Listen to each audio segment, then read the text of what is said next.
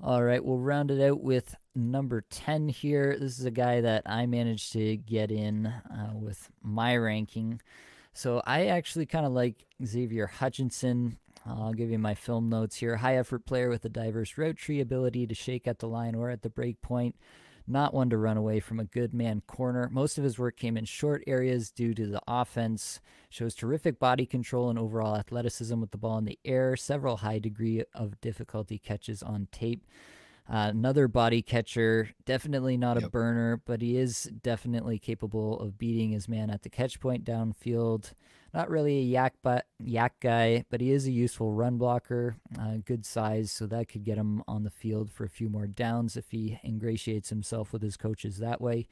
Overall, I just thought Hutchinson, and then actually his testing numbers were pretty solid. I think he ran a 4.53, which was good to see. So the athleticism a little bit better than perhaps I even thought based on the tape. So I don't think this is a necessarily a high ceiling player.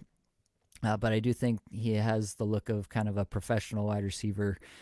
Good size, will get on the field to run block.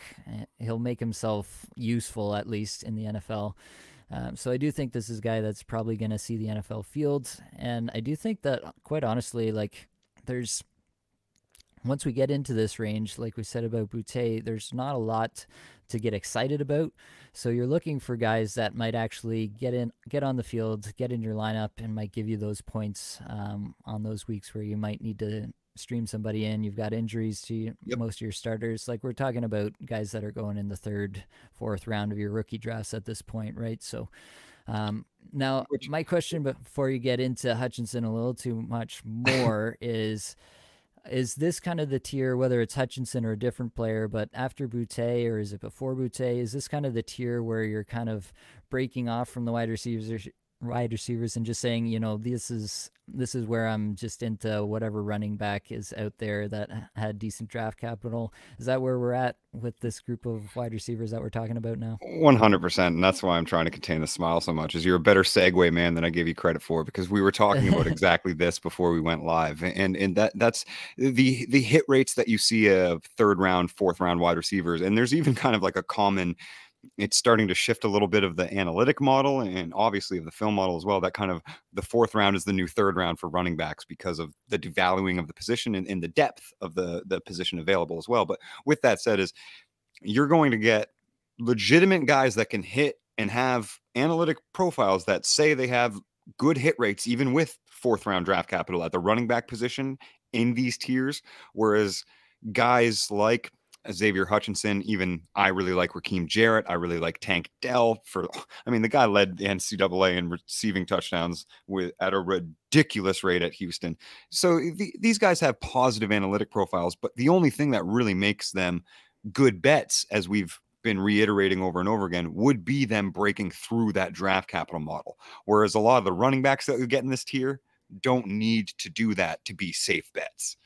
Like guys like you, if you see Tucker's fall, the Kendre Millers, you even get a little bit later with the Roschon Johnsons, the Mohamed Ibrahims. Like, absolutely, I'm going to go after all of those guys before these later tier wide receivers. But I do also think it's important to mention, as the dynasty market kind of devalues this class, is it's a deep class. Like we just talked about 10 legitimately viable wide receivers, and there's running backs that you should prefer over them. Like it's a very Mm-hmm. deep class, and I think that's getting forgotten about. Yep. Yeah, totally agree. Why don't you dig into it a little bit more? You definitely have Rakim Jarrett and Tank Dell a little bit higher than I do. So why don't you talk a little bit about those two players and why you would kind of prefer them out of this tier of players? Yeah, I mean, they're just the upside. It's that upside bet. Obviously, we don't see undersized receivers like Tank Dell, who don't have 4.2 speed and 99th percentile speed scores, really dominate much at the NFL. But obviously, the production profile, the market share, the touchdowns, the target share, all of it is box checked for his final season at Houston. He does have positive athleticism. Obviously, it's just not the best in the class, especially considering his size. He's not like a Rondale Moore percentile athlete at that size. But with that said, he's got that ceiling of no, not wide receiver one. You're not going to really find anyone with that analytic ceiling in this tier, but that guy that can break through, have big upside weeks, and be somebody, maybe even Rondale Moore-esque, Wan'Dale Robinson, at least on the market, that people still get positively attached to. So whether they are producing on your rosters or not, they have enough positive boxes checked in their profile that they can get a little bit more of a return than some of these guys that are high upside shots with much lower floors and things of that nature. And same for Rakim Jarrett. Rakim Jarrett at his ceiling really is the best yards after the catch receiver in this draft class. Like at his ceiling, he's Deebo Samuel. That really is what Rakim Jarrett is at his ceiling. The issue with him is that ceiling is going to be uncommonly difficult for him to reach based on the regression that we saw at Maryland. And yes, there's some nuance there. The nuance being it's Maryland. You know how bad that offense was? But that said, he was still getting outproduced by other players on his team, which is never going to help an analytic profile. But he was, that said, dominating every touch after the catch, which a lot of these receivers have positive yards after the catch profiles in general, but not to that ceiling level. So those are why I like those two players specifically. Yeah, I can't really argue with that. For myself, a couple guys that I'm a little bit more into. Parker Washington, I just think is kind of a little bit more of a kind of that professional slot receiver. I think like a Cole Beasley kind of guy, but definitely Alec more Pierce yak. is who he reminds me of, to be honest, for the most recent draft cycle. Sure, yeah. Definitely a yak guy, kind of built like a running back a little bit. So he definitely has that to him. Definitely like good hands, like some of the better hands, honestly, in this class that I would say was demonstrated on tape anyway. So I definitely like Parker Washington. I don't think this is a guy who's going to command a huge target share, but he is definitely a guy, if he goes to the right spot and he's the every down wide receiver 3 as the slot guy, then he could be a valuable player. You saw like even Cole Beasley have fantasy relevant 100%. seasons, right? Jamison Crowder years in Washington. Yeah, 100%. These guys have valuable seasons for sure. Yeah, and Parker Washington, a guy that I picked up. I have one rookie draft that I did before, obviously the NFL draft, and I picked him up for free after my 4-round rookie draft was completed. So I was able to get him on waivers after that was completed. So definitely, you're talking about a tier of guy who's not highly ranked for the NFL draft. He's going to go pretty late, but you can throw him on your taxi and just see if he lands anywhere, if he sticks anywhere, if he develops into that kind of role. So that's Parker Washington. I think A.T. Perry is a guy that some people are pretty excited about. There's some buzz around A.T. from Wake Forest for sure. Yeah, definitely. He's got some height, speed. He's got that kind of profile to him. Decent production as well, which has some people excited. What's your thoughts on Perry? I mean, I think Perry's kind of that old prototype almost. Like he's kind of slow, kind of big-bodied red zone threat, but it doesn't really have the big body either. You know what I mean? Like, so it's kind of that old prototype wide receiver. Can definitely be productive, almost in a similar vein to Parker Washington, but doesn't have as many positives to his profile. I'll segue into it because I think Jayden Reed's a guy that we should touch on before we close out. He does have a lot of positives to that profile, even more so than a Rakim Jarrett, kind of more similar to a Tank Dell as far as the analytic checkboxes go. There's a lot of really good things that you saw in that final season. Yes, a little bit of a later breakout. Obviously, that's something that we've talked about can create some difficulties when rounding out an analytic profile. But yeah, I think Jayden Reed, especially if he gets that draft capital that's buzzing around him, where he's kind of sneaking into the second round of the top 75.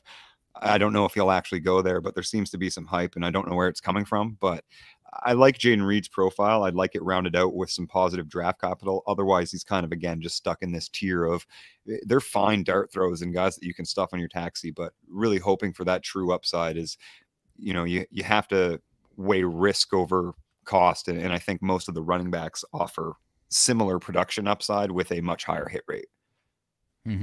Definitely agree. 3 more guys just going off NFL mock draft database that are currently slated to go in the 3rd round. If this holds, obviously, Rashee Rice, Tyler Scott, Jonathan Mingo. You got any interest in any of these guys, Matt? I'm honestly pretty out. I know Rashee Rice in particular has gotten some buzz. I was Rashee was somebody pretty that neither one of us even ranked. yeah, yeah, I was just pretty underwhelmed, quite Me honestly, too. with his tape. I was kind of surprised that his athletic numbers looked halfway decent because I didn't think that he was actually going to be an NFL caliber athlete. I was pretty surprised by that. Apparently, he didn't have a great Senior Bowl either, but he's still up here, so that was a little surprising to me. I'm just kind of all the way out on Rice personally.